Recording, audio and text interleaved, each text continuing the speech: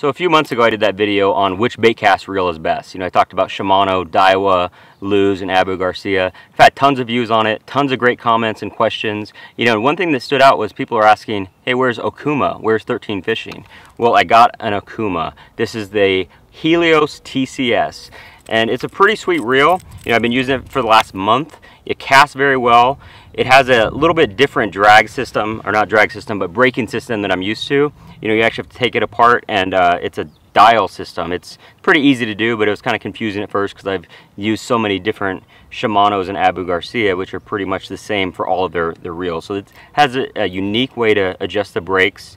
It has 9 bearings. It's pretty sweet looking reel. It has a little bit of blue. It matches those Scott Martin rods perfectly.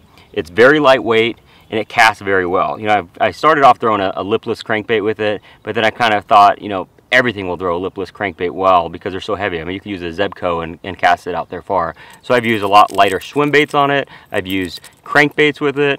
I've even tried using a jig with it as well on a different rod, and it casts really well. I really don't know how it's going to hold up, but I'm really impressed with it so far. It's really light, like I said, and it's a quality reel. I never really gave Okuma a chance. There's just so many good reels on the market, but I have to say I'm impressed with this Okuma. The one downside is this is only available in right hand.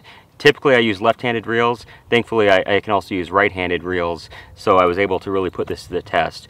So if there's one thing that I'd have to kind of pick it apart for, it's that there's no left-handed reels. But overall, solid reel, and I think that this deserves to be in the discussion for what reels are best, definitely.